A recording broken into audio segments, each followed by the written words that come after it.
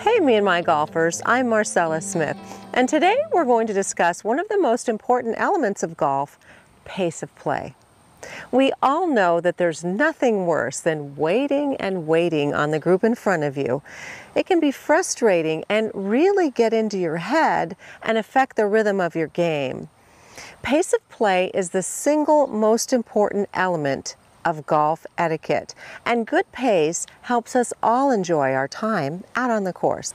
Every golf course has a stated amount of time that you're expected to complete your round in. It may be 4 hours and 10 minutes, for example. It would be printed on the scorecard or posted near the first tee. Knowing that expectation is important, but let's explore different ways that you can maintain a great pace of play. This may seem obvious, but if you tee off late, it may be very difficult or impossible to catch back up.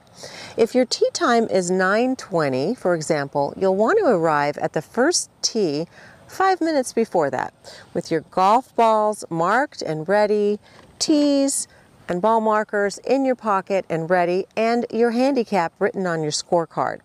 Of course, you'll want to be on the actual golf course about 45 minutes to an hour in advance to get everything handled, check in, warm up, etc. before you're ready to get to the first tee. If you're a foursome and you see the foursome ahead of you when you tee off, you should see them throughout your round.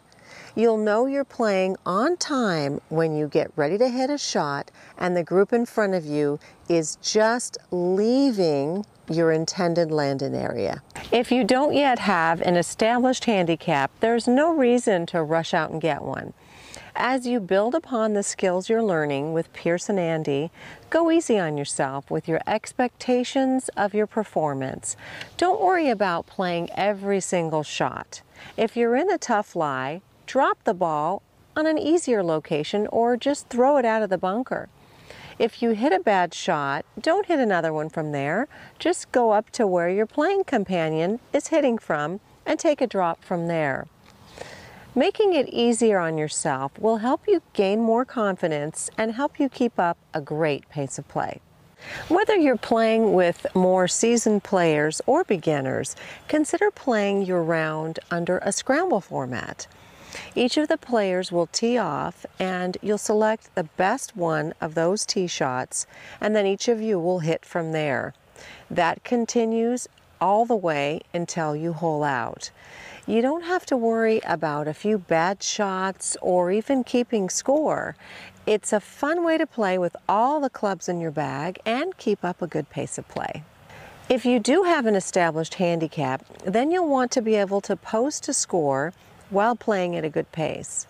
If you're having a bad round or just struggling to keep up with the group in front of you on a particular hole, remember that you can always pick up at your maximum score, which under the new World Handicap System is a net double bogey. This may only happen a few times during your round, but it can really save your group valuable time and help you stay relaxed and focused. If you're driving in golf carts, it's a good idea for the two players in the front cart to tee off first and then the other two players. This enables the players in the front cart to wipe down their clubs, return them to their bags, and be ready to pull away as soon as the other two players hit. If you're newer to golf and always feel pressured to speed up when you see the group behind you with their hands on their hips impatiently, you may want to consider playing as a twosome or a threesome. This may be allowed later in the day as opposed to early morning tee times, but if your course does permit you to play with less than a foursome, it's a great way to feel a little less stressed about keeping up the proper pace of play and enjoying yourself. Trying to find a lost ball can add unnecessary time to your round, not to mention penalty strokes if you have to go back to the last place played under stroke and distance for a lost ball or an out-of-bounds ball. Each player should be watching each other's ball flight throughout the round to help determine if a provisional ball is needed or where a ball may have last crossed the edge of a penalty area, for example.